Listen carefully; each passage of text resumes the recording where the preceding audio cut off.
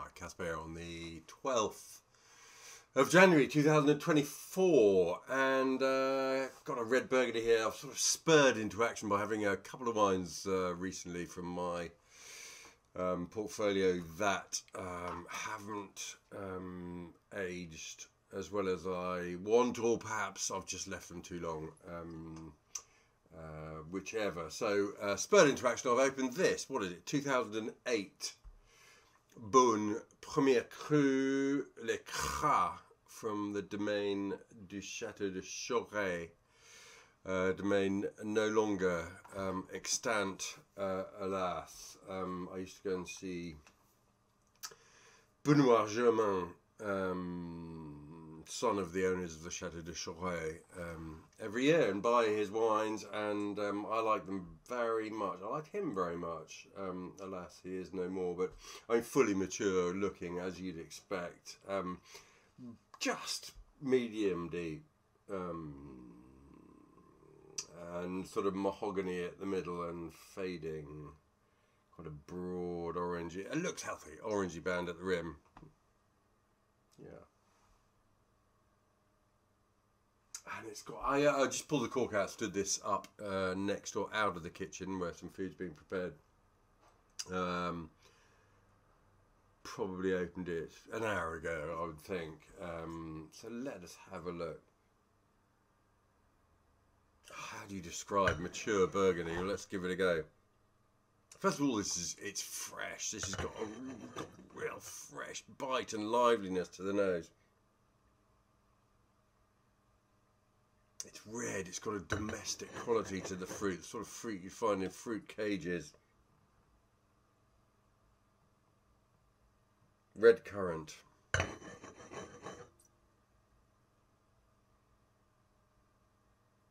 Hint of raspberry to it as well, but there's a distinct smokiness as well.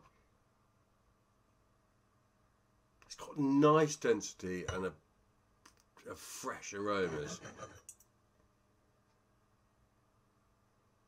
It's also got something distinctly citrus about it, sort of fresh orange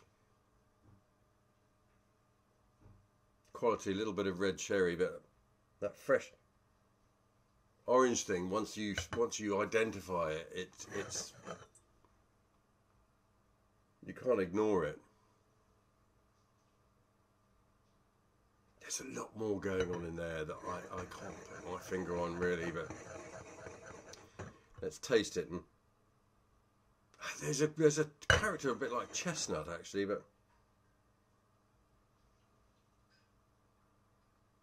it smells light on its feet. It smells clean. It smells absolutely delicious. I'm going to have a sip.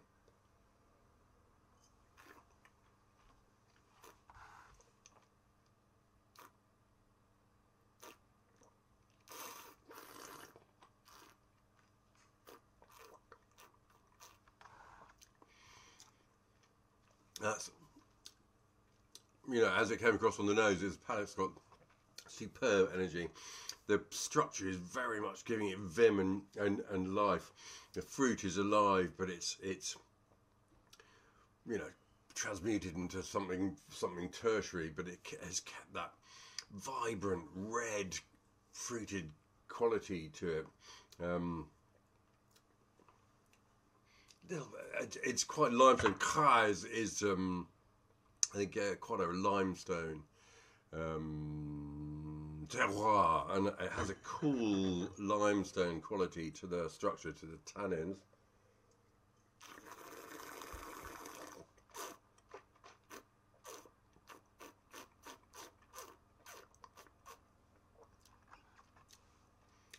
Which are integrated, of course they are. And lovely, lovely acidity, fully buried within the fruit. You know, it's not a big wine at all. You know, it's proper burgundy, not deep in colour, not massive, elegant, subtle, cool, long. It's still going now. And the longer it goes, the more it gathers its limestone. And not limestone rubble or dust or what have you. This is the sort of limestone you'd find in a in a graveyard, big slabs of it, cooled by sort of autumn airs. It's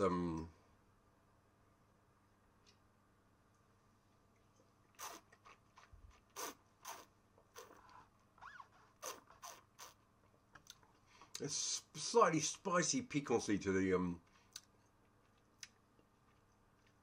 structure. It's got grip, but it's upright, it's cool, snappy. The whole thing's snappy, refreshing. It's just a lovely, lovely thing. Goodness me, I wish I had lots more. I've got one more of these. I think there is a case of Beaunoise wine that we're broking for a client, and it's currently live on our website. But when it's gone, it's gone. The estate, all the vineyards have been sold. Following the death of Benoit, and I think went to Château maybe. When it finishes beautifully, it's got a little burst, spritz of red fruit right at the end of the palate, and the end is a long way off from the entry. It's a super thing. Gosh, Burgundy a go-go. This is back in the days. Burgundy was sensibly priced, and this was probably not much more than 200, 250 quid a case, and I wish I had a stack of it. It's absolutely ravishing. Fills me with joy, I must say. There we are. It's been 2008. Beaune 1er Cru, Cras, from the domain du Château de Chorey-les-Beaunes. 13.5% alcohol, but who cares? Whatever. It's lovely. Absolutely lovely.